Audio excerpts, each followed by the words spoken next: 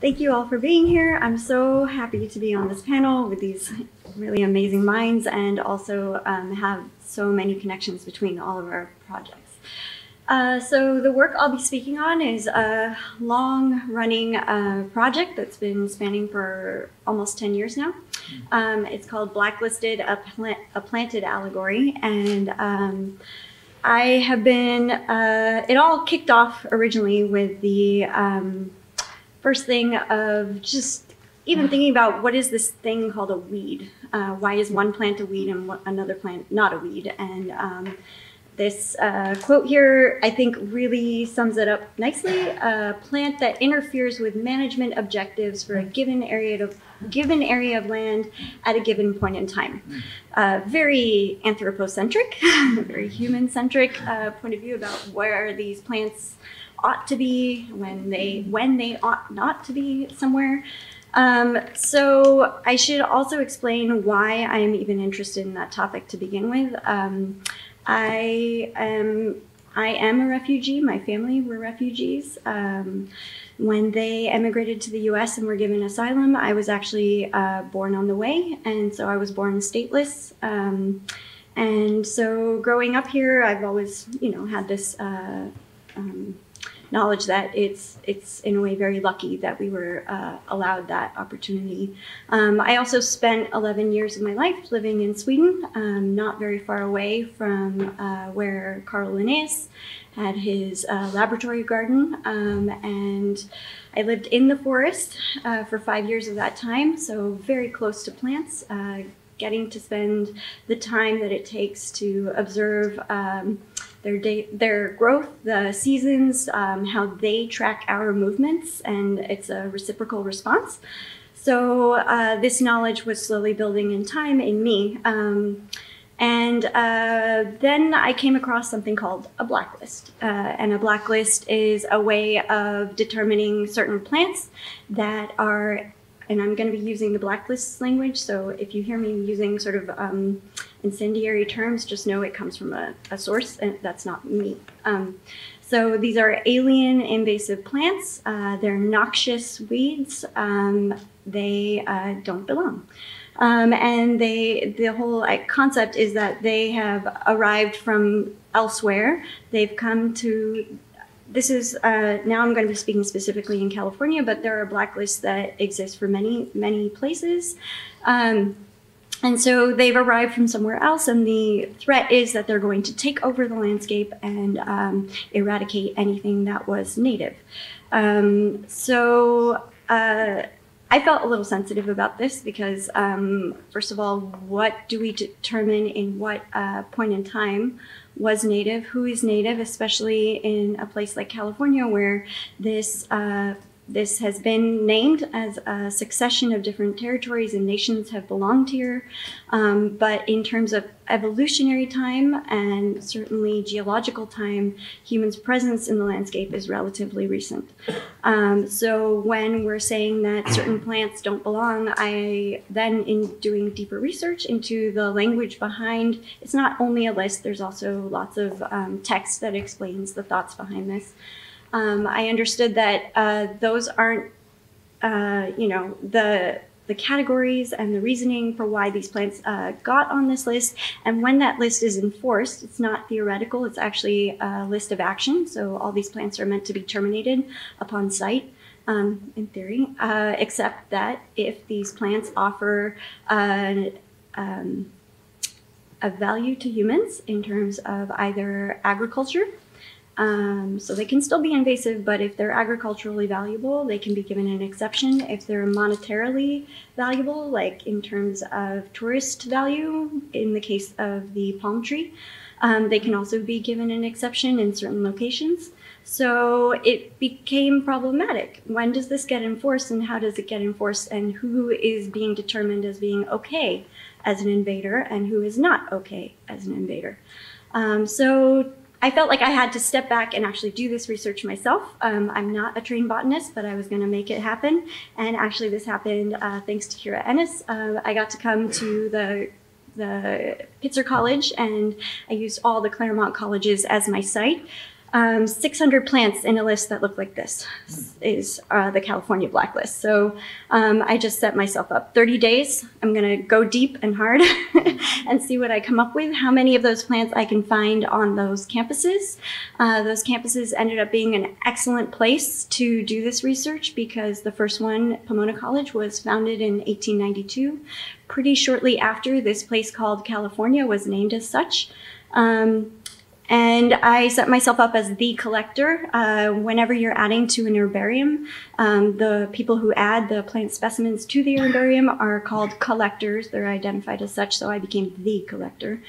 And what I was doing actually was trying to provide asylum for all of these plants that I found on the list and offer them a sort of panacea space in terms of I'll host you, I'll provide this respite for you, but also if you happen to not be part of that list, then you don't get that benefit. So, you know, kind of putting myself in the zone of being the one who determines that yes, you get to be protected or not protected.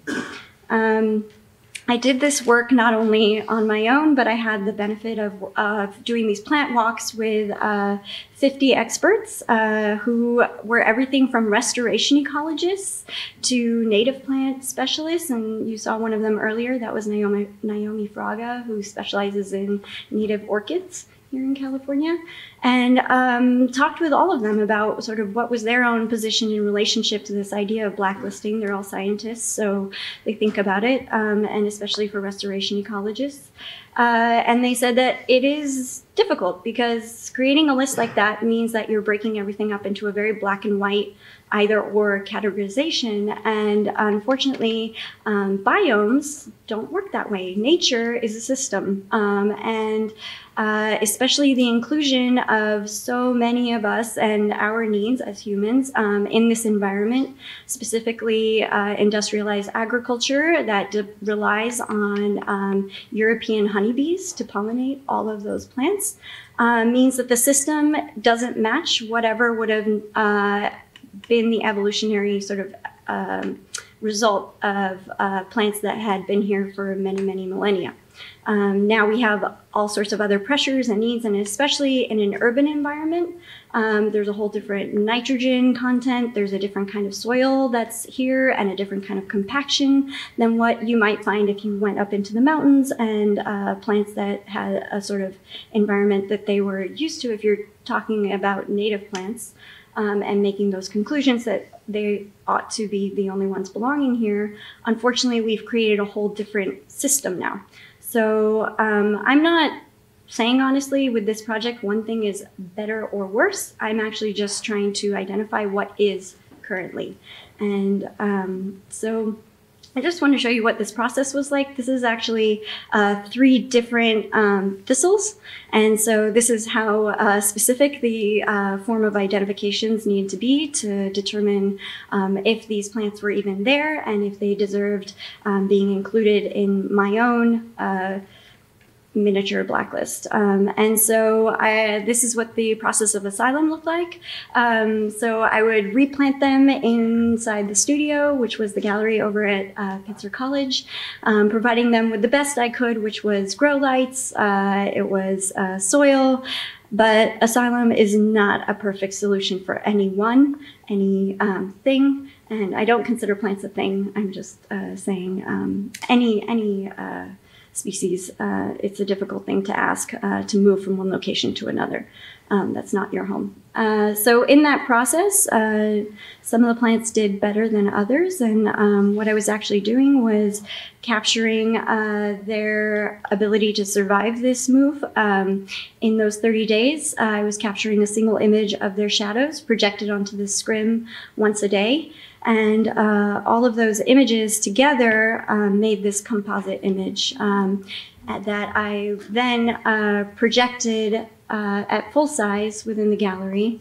And you could walk around this projection and your own shadow became part of the image. And this was shown once again over at the Los Angeles Arboretum with Shirley Watts. She's in the audience. So this image comes from there. And actually the Los Angeles Arboretum and even the Huntington are really interesting places to think about in terms of how much singular people have shaped this environment that we think on some level as natural here in Los Angeles, but as described so well by both of our earlier presenters, what we're seeing is a trace of colonial history. We're seeing a trace of waves of ethnic migration in terms of the need for labor, for building the railroad, so many immigrants from China.